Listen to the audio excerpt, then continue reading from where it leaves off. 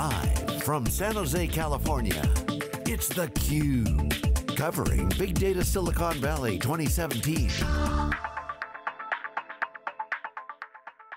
Hey, welcome back everybody. Jeff Frick here with theCUBE. We're at Big Data SV, wrapping up with 2 days of wall-to-wall coverage at Big Data SV, which is associated with StrataConf, which is part of Big Data Week, which always becomes the epicenter of the big data world for a week here in San Jose. We're at the historic Pagoda Lounge, and we're excited to have our next two guests talking a little bit different twist on big data that maybe you hadn't thought of. We've got Ravi Dharnikota. He is the Chief Enterprise Architect at SnapLogic. Welcome. Hello. And he has brought along a customer, Katharine Matsumoto. She is a data scientist at Eero. Welcome. Thank you. Absolutely. So we had SnapLogic on a little earlier with Gaurav, but tell us a little bit about Eero. I'd never heard of Eero before, for folks that aren't familiar with the company. Yeah, so Eero is a startup based in San Francisco. We are sort of driven to increase home connectivity, both the performance and the ease of use as Wi-Fi becomes totally a part of everyday life. We do that. We've created the sort of world's first mesh Wi-Fi system. Okay. So that means you have, for an average home, 3 different individual units, and you plug one in to replace your router, and then the other 3 get plugged in throughout the home just to power, and they're able to spread coverage, reliability, speed throughout your home. So no more buffering, dead zones, in that way back bedroom. And so it's a consumer product. Yes. So you got all the fun and challenges of manufacturing. You've got the fun challenges of distribution, consumer marketing. So a lot of challenges for a startup. You guys are doing great. Why SnapLogic? Yeah. So in addition to the challenges with the hardware, we also are a really strong software. So everything is set up via the app. We are, not just the backbone to your home's connectivity, but also part of it. So we're sending a lot of information back from our devices to be able to learn and improve the Wi-Fi that we're delivering based on the data we get back. So that's a lot of data, a lot of different teams working on different pieces. And so when we were looking at launch as to, okay, how do we integrate all of that information together to make it accessible to business users across different teams, and also how do we handle the scale? It seemed like I made a checklist, and SnapLogic was the only one that really seemed to be able to deliver on both of those promises with a look to the future of I don't know what my next SaaS product is, I don't know what our next API point we're going to need to hit is, sort of the flexibility of that, as well as the fact that we had analysts were able to pick it up, engineers were able to pick it up, and I could still manage all of the software written by, or the pipelines written by each of those different groups without having to, read whatever version of code that they're writing. Right. So Ravi, we heard you guys are doubling your customer base every year, and lots of big names, Adobe we talked about earlier today. That's right. But I don't know that most people would think of SnapLogic really as a solution to a startup mesh network company. Yeah, absolutely. So that's a great point. So let me just start off with saying that in this new world, we don't discriminate. We integrate. We integrate, and we don't discriminate between and this new world that I speak about is social media. Do you bus? So I will get to that. So social, mobile, analytics, and cloud. And in this world, people have this thing which we fondly call integrator's dilemma. You want to integrate apps, you go to a different tool set. You integrate data, you start thinking about a different tool set. So we want to dispel that and really provide a unified platform for both apps and data. So remember, when we're seeing all the apps move into the cloud and being provided as services, but the data systems are also moving to the cloud. You got your data warehouses, databases, your BI systems, analytical tools, all are being provided to you as services. So in this world, data is data. If it's apps, it's probably schema mapping. If it's data systems, it's transformations moving from one end to the other. So we're here to solve both those challenges in this new world with a unified platform. And it also helps that our lineage and the brain trust that brings us here, we did this, a couple of decades ago, and we're here to reinvent that space. Well, we expect you to bring Clayton Christensen on next time you come to visit, because he needs a new book, and I think that's a good one. But I think what's a really interesting part of the story, though, too, is that you have such a dynamic product, right? If you looked at your boxes, I've got the website pulled up, you wouldn't necessarily think of the dynamic nature that you're constantly tweaking and taking the data from the boxes to change the service that you're delivering. It's not just this thing that you made to a spec that you shipped out the door. Yeah, and that's really where so Auto Connected, we did 20 firmware updates last year, which is totally, like, we had problems with, customers would have the same box for 3 years and the technology changed, the chips changed, but their Wi-Fi service is the same, and we're constantly innovating and being able to push those out. But if you're going to do that many updates, you need a lot of feedback on the updates, because things break when you update sometimes, and we've been able to build systems that catch that, that are able to identify changes that, say, not one person could be able to do by looking at their own things, or just with support. We have leading indicators across all sorts of different stability and performance and different devices. So if Xbox changes how their protocols, like, we can identify that really quickly. And that's sort of the goal of having all the data in one place across customer support and manufacturing. We can easily pinpoint where in the many different complicated factors you can find the problem. Yeah. So I've actually got questions for both of you.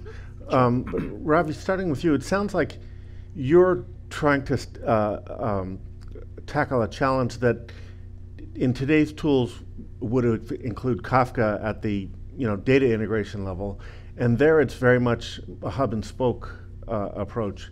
And I guess it's also, you would think of the application level integration more like the TIBCO and other EAI vendors in a previous generation, which I don't think was hub and spoke. It was more point to point. And I'm curious how you resolve that, in other words, how you tackled both together in a unified architecture. Yeah, that's an excellent question. In fact, one of the integrator's dilemma that I spoke about, you've got the problem set where you've got the high latency, high volume, where you go to ETL tools, and then the low latency, low volume, you immediately go to the TIBCOs of the world, and that's ESB, EAI sort of tool sets that you look to solve. So what we have done is we've thought about it hard, and at one level we've just said, why can integration not be offered as a service? So that's step number one, where you don't, the design experience is through the cloud, and then execution can just happen anywhere behind your firewall or in the cloud or in a big data system. So it caters to all of that. But then also the data set itself is changing. You're seeing a lot of the document data model that are being offered by these SaaS services. So the old sort of ETL companies that were built before all of this social mobile sort of stuff came around was all row and column oriented. So how do you deal with the more document oriented JSON sort of stuff? And we built that for the platform to be able to handle that kind of data. Streaming is an interesting and important question. Pretty much everyone I spoke to last year was, streaming was a big, let's do streaming. I want everything in real time. And so, but batch also has its place. So you've got to have a system that does batch as well as real time or near real time as needed. So we solve for all of those problems. Okay, so Katharine, coming to you, each customer has a different, every consumer has a different, essentially, install base. And to bring all the telemetry back to make sense out of what's working and what's not working, or how their environment is changing, how do you make sense out of all that, considering that it's not B2B, it's B2C, so there's, I don't know how many customers you have, but it must be in the tens or hundreds of thousands. But it's the distinctness of each customer that I gather makes the support challenge for you.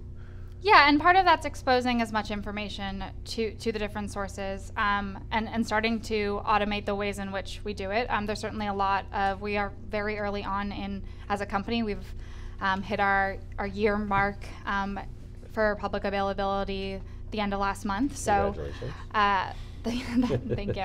It's been a long year, but with that, we learn more constantly, and different people come to different views, as different new questions come up.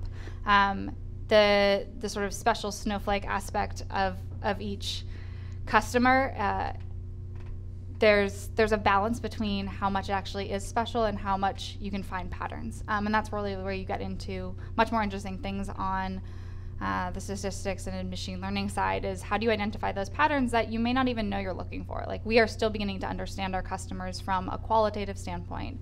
So it actually came up this week where I was doing an analysis and I was like, this population looks kind of weird. And with 2 clicks was able to send out a list over to our CX team. They had access to all the same systems because all of our data is connected, and they could pull up the tickets based on, because through SnapLogic we're joining all the data together. We use Looker as our BI tool.